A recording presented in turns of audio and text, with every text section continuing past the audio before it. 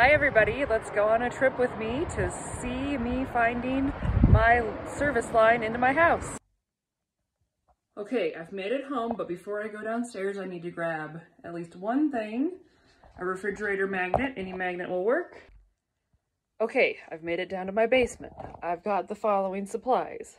Magnet, pin, coin, paper survey. It's in the donations corner. Oh no. Let's get that unburied.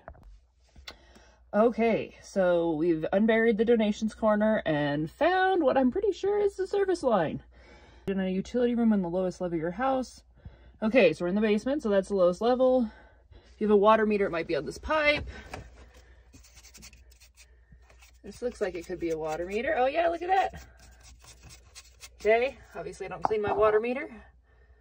But there it is, and there is the pipe. Okay, so first question, is the water service pipe entering your home building plastic or metal? Okay, so I've added a new thing to the list, wet wipes, because evidently I've never cleaned this. So I just cleaned it. It's metal. And then, if it is metal, what color is it? In my case, you can see it's green. So if it's plastic, you can stop. If it's copper or green colored, you can stop.